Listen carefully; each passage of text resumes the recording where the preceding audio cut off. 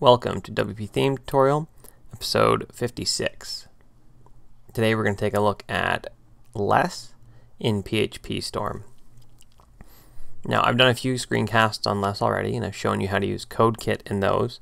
Today we're going to take a quick look at how we're setting it up in PHPstorm.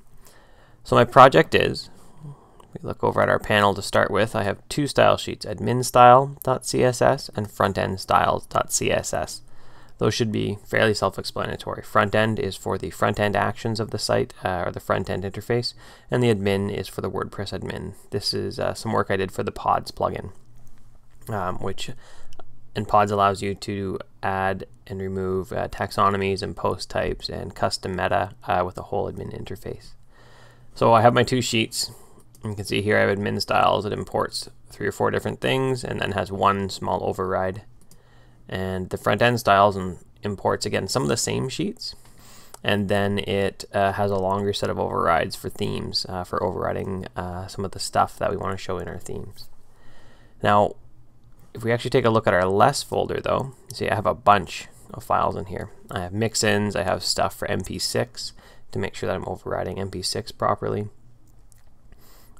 But I don't want all of those compiled into separate files. This is actually something I missed for a long time in PHPstorm. So PHPstorm has file watchers, and by hitting Command comma we get right into our admin menu. Now I already have file watchers set up, or else it actually puts a kind of a warning across the top of your site or top of your file telling you that it can add a watcher. And in our watchers you can see here that we have a bunch of different options. The one that I missed for a long time was track root files only. So with this unchecked, I hit OK, apply, and OK, and let's update our repeating fields, and we'll just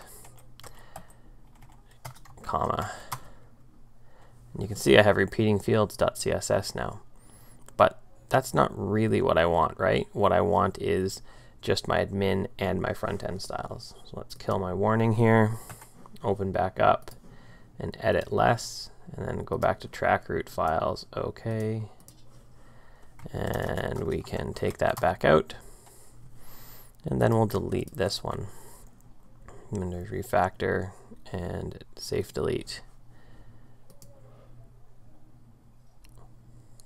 Safe delete means it's actually scanning all of my files to make sure that I'm not referencing it anywhere else that it needs to. It didn't get picked up there because when I'm referencing it, I am referencing repeating fields without the .less extension, so it didn't actually pick it up. So that's it. If you only want to track root files with PHPstorm to compile for less, all you have to do is go into, with Command comma, go into your file watchers, choose less, edit it, and then make sure you track only root files. Thanks for watching.